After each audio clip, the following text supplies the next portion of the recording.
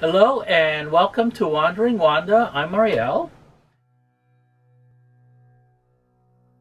We are back inside Wanda at the storage unit, and right now all I've been doing is just dumping stuff in here. I haven't really been organizing. I've been at PH1 unpacking about over 300 medium-sized packing boxes from the sale of the Irvine house. So that's what I've been doing in this COVID-19 lockdown, which in my opinion is a complete farce. Okay, this is just, some of you will hate me for this, but you know what? I don't really care. I make these videos for myself, and these are my opinion. Right now, as of today, the U.S. population is about over 328 million. So let's say 329. And as of yesterday, there has been about 43 something deaths. So let's say 45. 45,000 deaths of 329 million is really not that significant.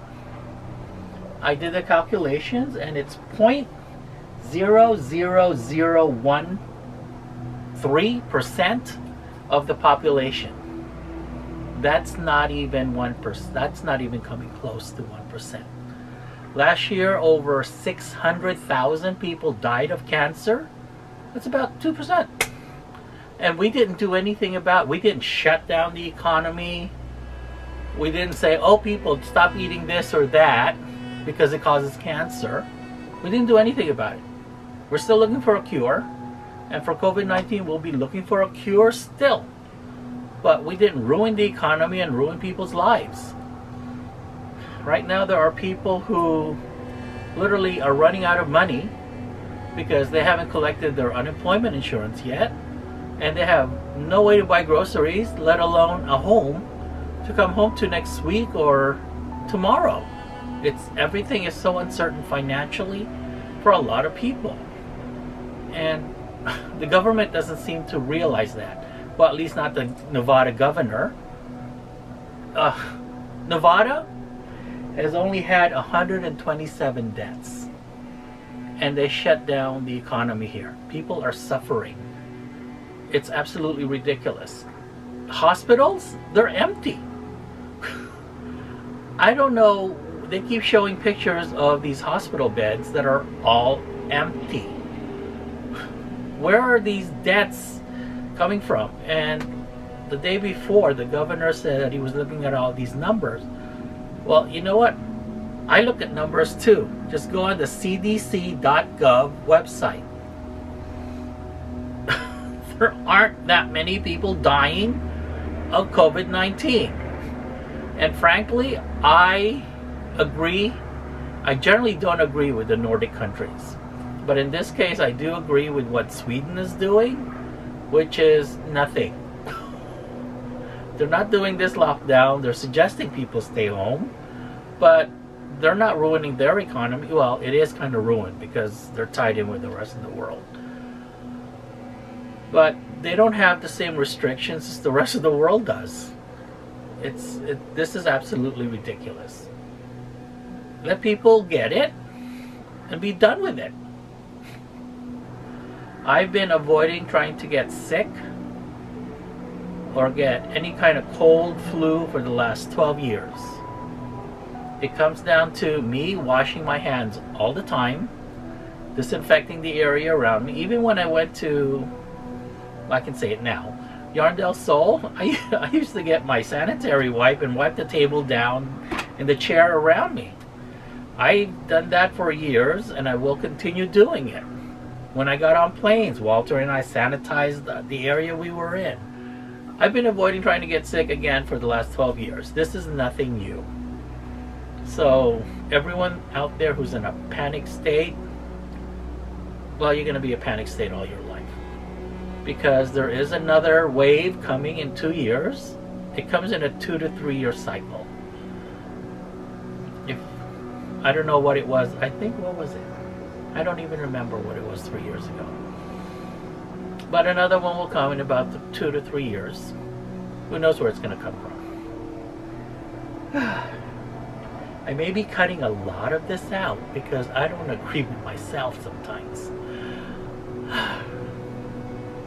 Okay, again, I'm here at Wanda in the storage unit and still unpacking boxes. So this may be the last episode for a while, maybe for a couple of weeks until I'm done unpacking. I gotta straighten out Wanda a little bit. I'm gonna make the bed today, hopefully, if I have the stamina. And that's all I'm doing right now. Just unpacking and trying to organize. So, it's just a lot of stuff. Well, the nice thing is Goodwill here in Las Vegas is open. So I've been going to Goodwill every other day and donating a lot of duplicates that we have.